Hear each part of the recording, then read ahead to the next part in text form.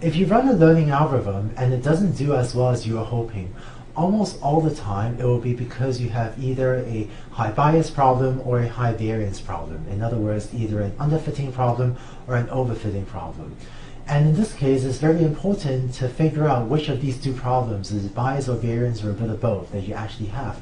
Because knowing which of these two things is happening will give a very strong indicator for what are the useful and promising ways to try to improve your algorithm.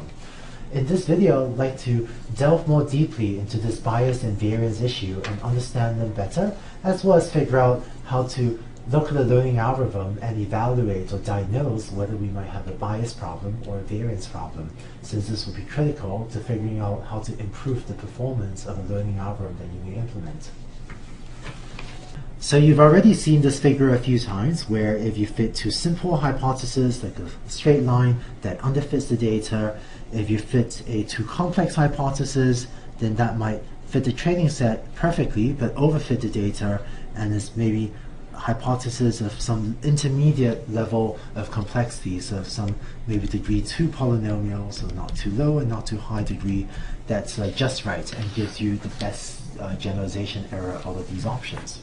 Now that we're armed with the notion of training and validation in test sets, we can understand the concepts of bias and variance a little bit better.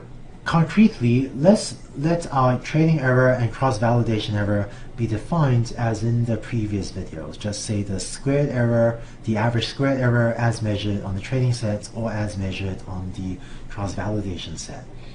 Now let's plot the following figure. On the horizontal axis, I'm going to plot the degree of polynomial. So as I go to the right, I'm going to be fitting higher and higher order polynomials. So way on the left of this figure, where maybe d equals 1, I'm going to be fitting very simple functions, whereas way here on the right of the horizontal axis, I have much larger values of d, so I have a much higher degree polynomial. And so here, that's going to correspond to fitting much more complex functions to your training set. Let's look at the training error and the cross-validation error and plot them on this figure. Let's start with the training error. As we increase the degree of the polynomial, we're going to be able to fit our training set better and better. And so if d equals 1, we're going to have a relatively high training error. If we have a very high degree polynomial, our training error is going to be really low, maybe even 0, because we'll fit the training set really well. And so as we increase the degree of polynomial, we find typically that the training error decreases. So I'm going to write j subscript train of theta there, because our training error tends to decrease with the degree of the polynomial that we fit to the data. Next, let's look at the cross-validation error. Or for that matter, if we look at the test set error, we'll get a pretty similar result as if we were to plot the cross-validation error. So we know that if d equals 1, we're fitting a very simple function, and so we may be underfitting the training set, and so we're going to have a very high cross-validation error.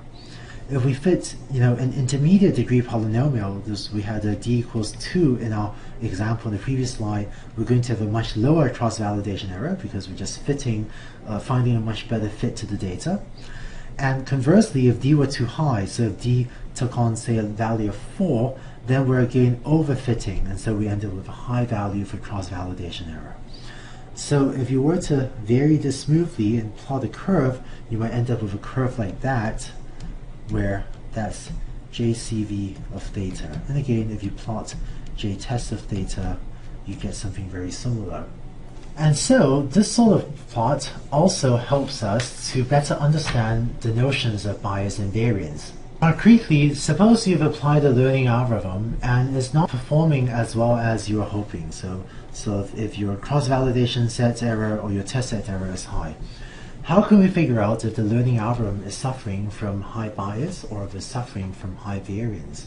So the setting of the cross-validation error being high corresponds to either this regime or this regime. So this regime on the left corresponds to a high bias problem. That is, if you're fitting a overly low order polynomial, such as if d equals 1, when we really needed a higher order polynomial to fit the data.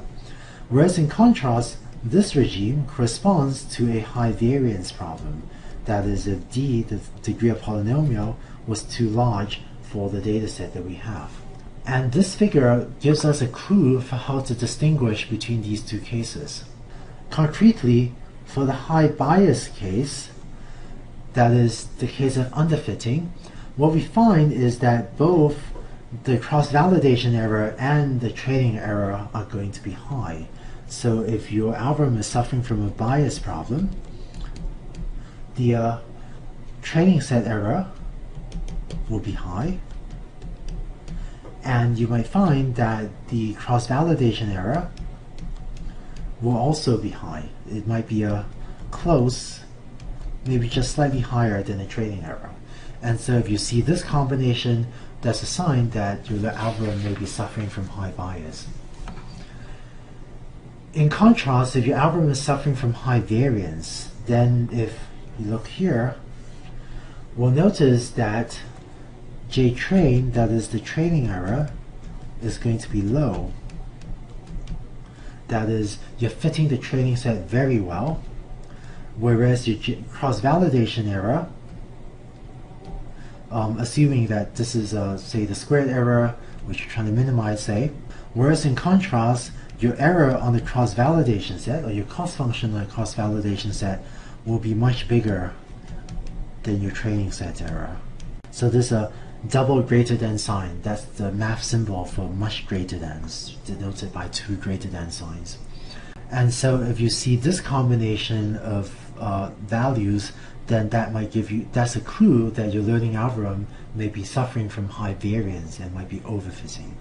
And the key that distinguishes these two cases is if you have a high bias problem, your training set error will also be high. Your hypothesis is just not fitting the training set well.